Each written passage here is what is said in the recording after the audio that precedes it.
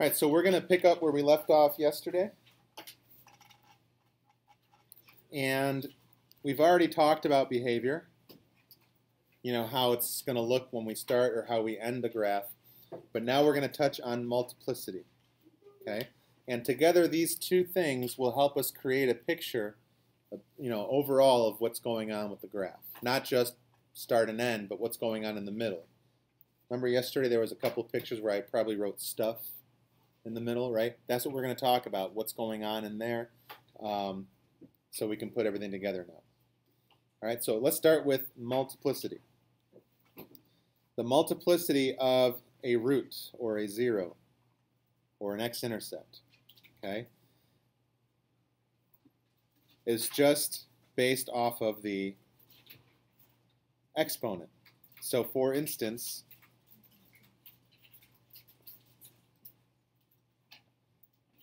if I have x minus 3 to the fourth,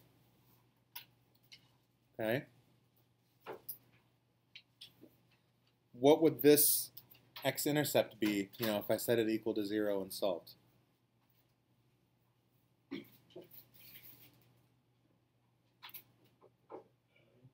Three, yes. And the multiplicity is just the exponent from the factor, so that would be 4. Okay, so when we ask multiplicity, that's what we're talking about. X-intercepts will have multiplicities, and depending on what these exponents for the factors are, that'll tell you what's going on. If you set this equal to 0, like, you know, when you find an x-intercept, you get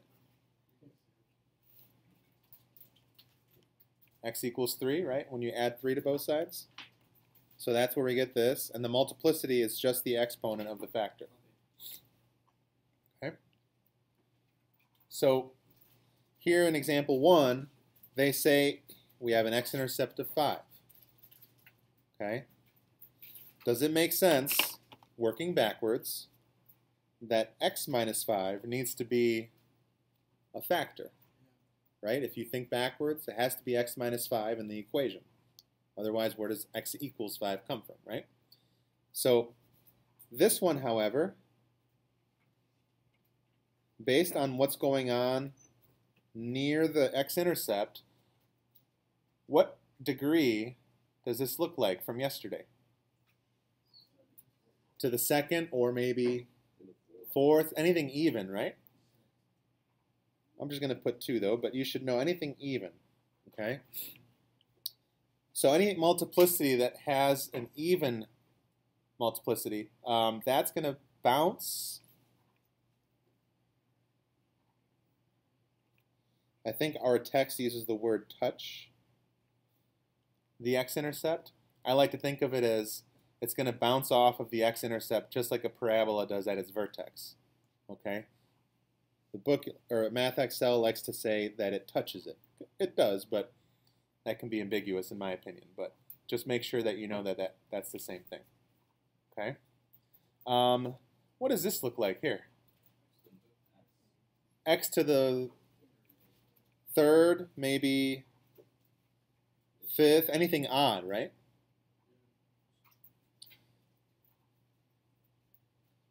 So we call this a wiggle because the graph wiggles its way through the x-intercept. Yes? Wait, why is it to the third? You weren't here yesterday. You're going to have to... Yeah.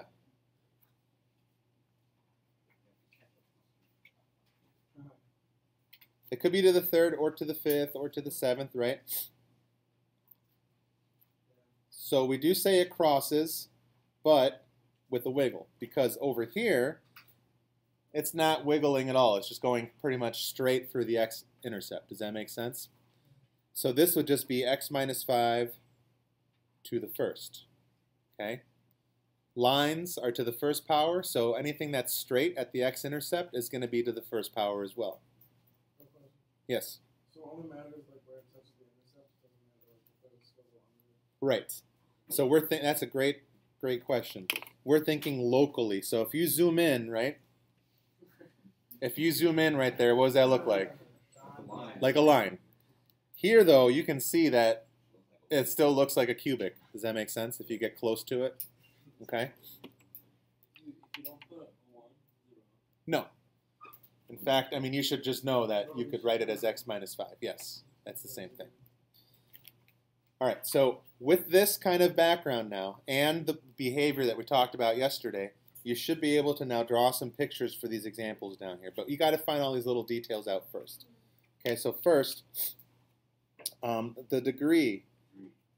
That's from the highest exponent when everything's multiplied out, right? We don't have everything multiplied out here. But if you do multiply it out, x minus 2 to the second, if you FOIL it out and do everything, what's the very first term? Very good. And even if you don't know the rest, it's okay. But you know that there's more terms, right? But all I care about is the leading term. Okay? What happens if I multiply or FOIL out the x plus 7 to the third? What's the leading term? X to the third plus a bunch of other stuff. In a couple of sections, we will actually be concerned with what the whole equation is going to be. So we'll actually multiply those out and figure them out. Right now, though, all we care about is that if I multiply these two together, we get x to the fifth. That is our leading term. Therefore, the degree is 5. Make sense? Okay. Now, looking at your factors, what are the x-intercepts? 2, 2, 0, right? And what's the other one? Negative 7, 0. And now each of these has a different multiplicity. What's the multiplicity for the first one? 2. Okay. And the second one? Very good. And based on the fact that we have an even multiplicity, it's going to touch or bounce off of that value. But if it's to the third, that one will cross, and specifically not just cross, but wiggle its way through. Okay? And they don't have this here, but we're going to do it anyway. Let's find the y-intercept. Because we are going to be asked to do it anyway. And then instead of just putting it on all your tests, I'd rather we actually do it, right? How do I find a y-intercept? Plug in 0 for x. Good. So if I do that, plug in 0 in here. 0 minus 2 squared is going to be 4. Yep. 0 plus 7 cubed. 7 cubed is 343. If you have a calculator, help me out because I don't know what it's going to... 4 times 373. What is that?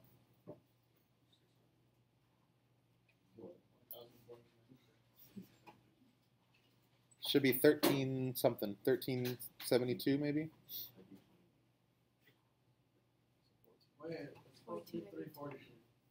Oh, 343. Thank you.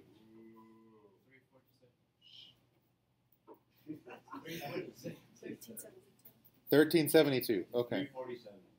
347? No, it's 13. Okay, so it's 4 times 343. Oh my gosh, you guys. What is... 1372. Is 7 cubed 343 or not? 343. It is. Okay.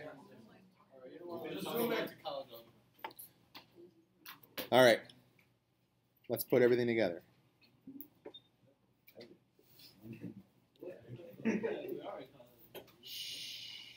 So, label your x-axis with the intercepts.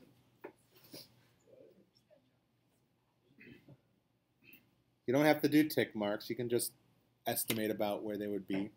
And obviously this one is going to be way up, so just put it as high as you can and label it, 1372. Okay, and before we draw this, I'm going to think of the global picture first. This is going to look like the leading term, which we figured out before. The leading term was what? x to the fifth. Yesterday we talked about those graphs. Where do those graphs start? What? What does x to the fifth look like? That's what. Yes. So we're going to start at the bottom. It's going to come up. And again, now we're going to have some information to figure out what it's doing in the middle. But eventually it's going to come back up, right? So using the end behavior and using these multiplicities, we'll be able to get a really good picture of what this graph looks like. Okay? So for the graph, we're going to start pretty much right underneath this -7. And obviously we're going to go up. And as I get close to it, now I look at this multiplicity. We said that we're going to wiggle our way through that x-axis, or the x-intercept, right? So as we get close to it, we're going to do something like that to make it look like it's a cubic. Okay? Does that make sense? The next point on the graph that I have to hit is the y-intercept. I can't get to there until I go through there first, right? So you're just going to do a smooth curve that goes up and then comes back down through that point. And now as we get close to 2, look at its multiplicity. What was it? It was even, so it's going to bounce. So as we get near it, we're just going to make what looks like a parabola. This is cool. This is actually cool. I like that. Any questions on how we did that?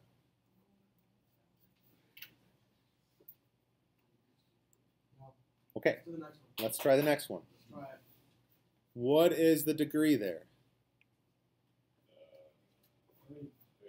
Think I got to multiply it all out first. X to the fifth, so the degree is Oh, yeah, 5. It's the same leading term as before, right? You got x, x cubed, and x. Multiply it all out, it's x to the 5. Obviously, there's a bunch more to it, but we just care about the beginning only. Okay? What are the x-intercepts? -1, 0, That's one of them. 2, 0. That's 2 out of the 3 of them. 0, 0 is the other one. Yeah, don't forget, if there's a single x, right, that's going to be 0, 0. And what's the multiplicity for 0? 1. To the first power, right. So 1. Multiplicity for -1 to the third. And then this one's the 1, yep.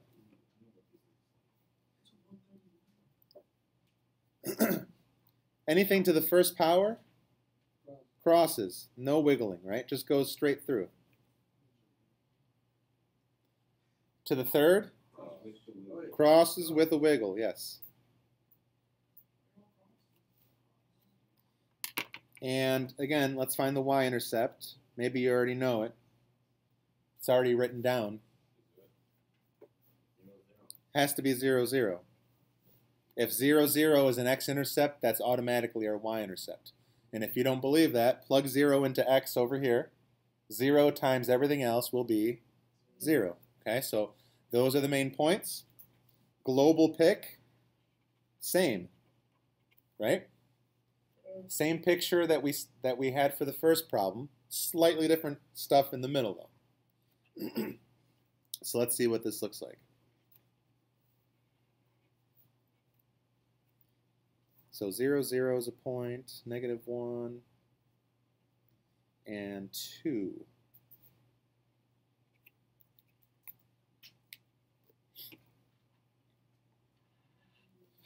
So again, find your leftmost x-intercept and just pretty much right below it, you're going to start your graph.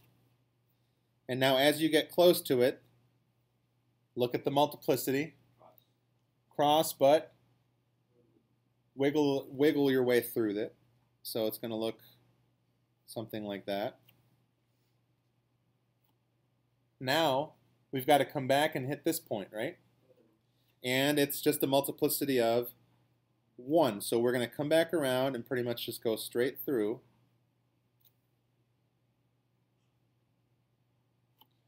And to get to 2, we're going to have to come back around, and that's also a 1 multiplicity. So it just goes right through it. Yes, because it's linear. The only ones that are going to wiggle are if it were to the third, to the fifth, or anything else odd that's bigger than 1. Okay?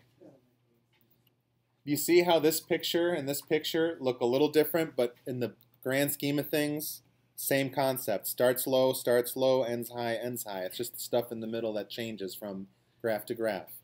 Okay? Why don't you guys try this one on your own? But I'm going to change it. That's too easy.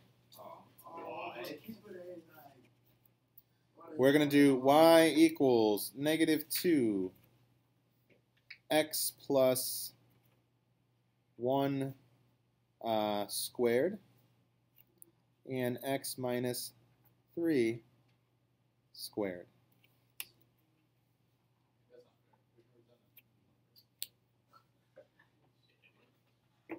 Now there's going to be 3 boxes.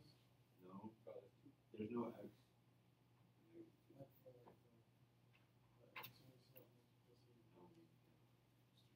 Just 2. What's that? Sure it is.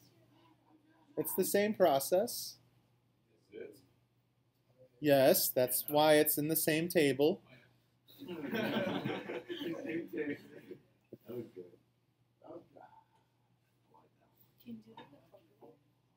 We're trying to avoid just putting it in the calculator to see what's going on.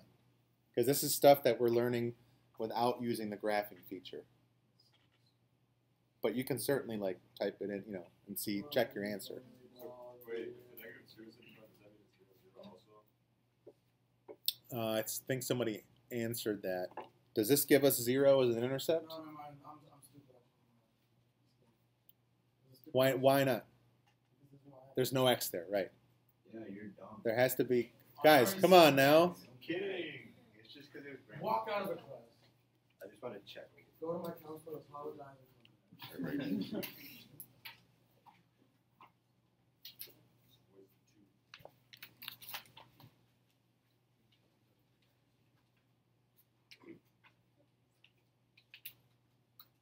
don't know what the global figure is. Think of the leading term.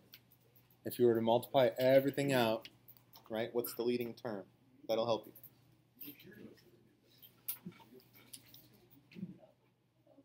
It's very important, you guys, that you're not just waiting for me to do this. Try it, even if it's wrong. It's great information if you have something that you did incorrectly, and then you have it either next to it or you make some corrections on it so you can see what you were thinking and what you should have been doing, because that'll help you get better.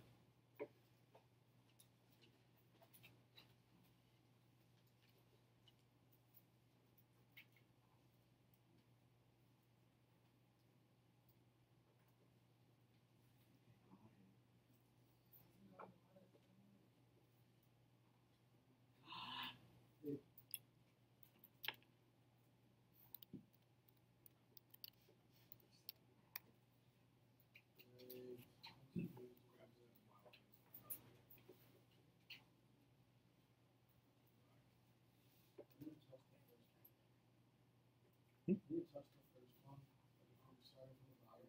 Just go through it. Okay, test. If it's a bounce, it's good.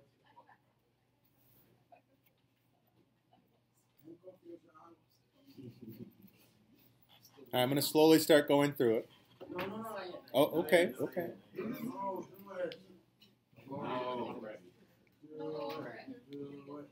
Don't you go over again, Mr. T. Don't you do it. 4. Why is it 4? Because 2 times. It's 2. x squared and x squared, when you multiply them out, will be x to the 4, right? Oh, yeah. By the way, let's just write this down. So I know it'll be x to the 4, but there's a -2 in front of there, right? Yes. So the global picture will be like -2x to the 4th. Yes. Anything that's even looks like, Bounce like a U. so it's either opening up or opening down. Which one is it? Down. Opens downward. So our global picture, we start down we're going to do some stuff in the middle, and then we're going to come back around, right? Are we ever going to have to pay attention to that stuff? Yeah, well, that's what we're doing right now. That's what this is. All right, so this x-intercept. Yeah, but who got it right? First x-intercept is -1, 0. Second one, 3, 0. 2 and 2 for both multiplicities. So they're both going to touch or bounce. 9. Was I supposed to find that one? It's 9. 9. Oh yeah, y-intercept. 9. If you plug in 0, Oh, I forgot about -2. -2, this will be 1, right? And 9. And then 9, -18. -18. You got it wrong too, so. Oh, yeah. Okay, so here we go. -18 is the y-intercept. -1 is one of the x-intercepts, and then we got 3. And we know that we start down. So we're going to start here. And what are we doing at both of these intercepts? We're just going to bounce right off of it. So you're going to do something like this.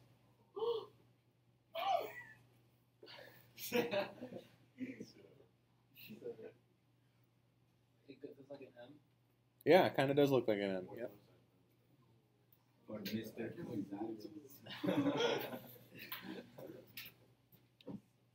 This is like art class. All right, any questions? Okay, next page.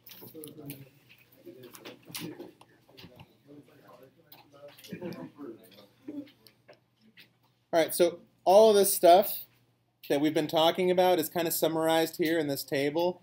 What the graphs look like, the end behavior, x-intercepts, we've been doing that. Same with the y-intercept. Behavior around the x-intercepts, we're going to work on that in this next example. Turning points. This is something we have not talked about yet, but we need to know. So depending on the degree of the polynomial, that will tell us the most or the maximum amount of turning points. You know, your high and lows, okay? If the degree is n, then there's always at most one less than degree. So for example, if we have a degree, let's say 6, that would have at most how many turning points? At most 5, yes.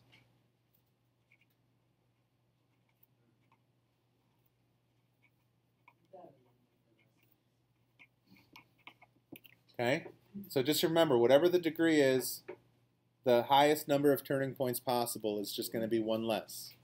Okay, it's not always going to be one less. In fact, the ones that we did were not, but it's possible.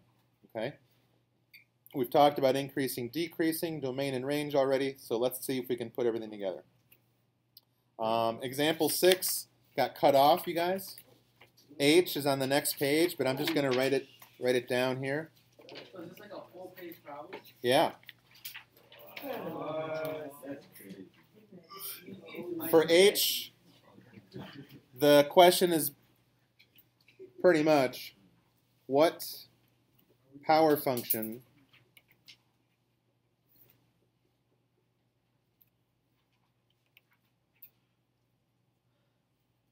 resembles the graph. You can flip over if you want. Okay, but I'm gonna put it all on the same page here. Okay. So let's go through this. There's no real zeros that I see. Real zeros is the same thing as roots or x-intercepts. They all mean the same. So even if I ask for roots or zeros, we're still doing what we did on the previous page. What are the two x-intercepts? -4 and 1. Good.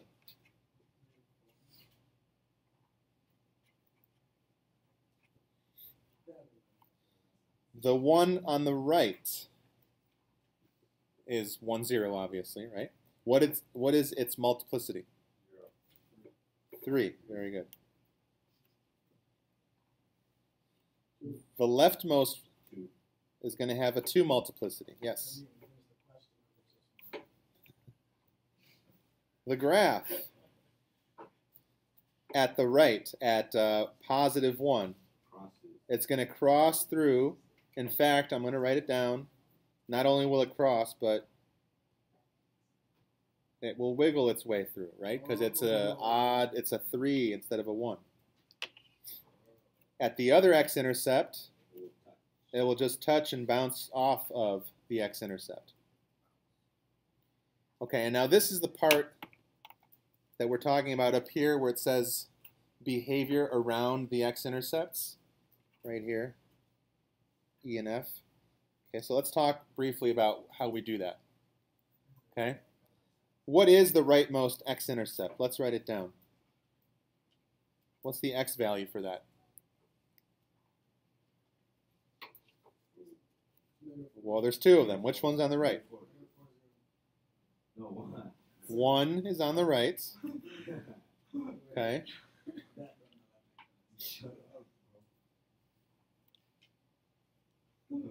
And now here's what we're going to do. We're going to plug 1 in everywhere. Let me write that in the black ink so you can see it better. Plug 1 in everywhere except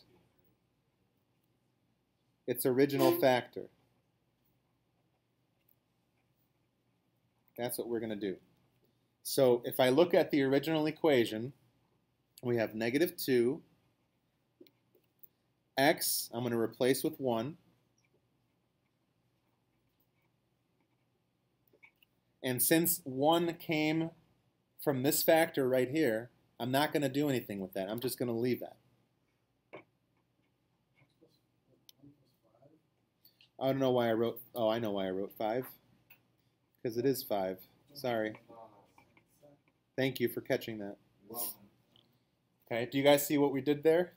We plugged in 1 into the x. We did not plug in 1 into this one because that's where we got it in the first place. And there's a reason for that. What happens if I plug 1 in here? You get 0. So now the whole thing is 0. And that's not, we know we don't have a 0 graph. We don't have a straight horizontal line. Okay? So if I figure out the other part though, negative 2, 5 squared is 25, right? We get that near x equals 1, the graph looks like negative 50 x minus 1 cubed.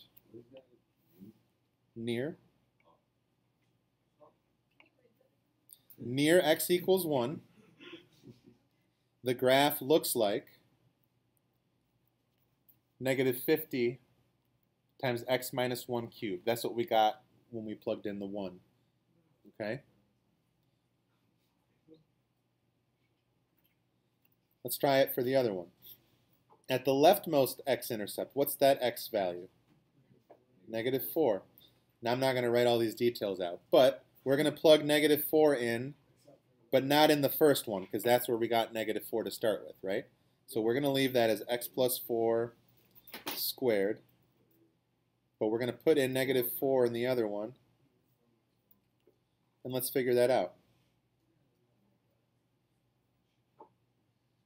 This last part is going to be negative 5 cubed. Negative 5 cubed is negative 125. And then we're going to multiply that by negative 2. So negative 2 times negative 125 is 250. And then we have x plus 4 squared.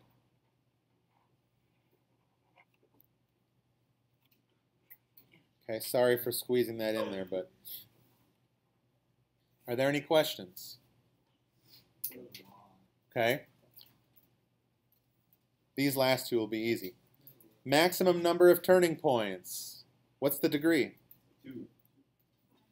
The degree is 5. So the maximum number of turning points is 4. Very good.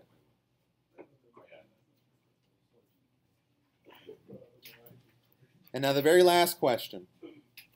What power function resembles our whole graph here? Where do we get our big picture from? We get it from the leading term. The leading term is -2 x to the 5th, exactly. Because x squared times x cubed is x to the 5th, but don't forget there's a -2 in front of that. So this is what the graph's going to look like. Okay?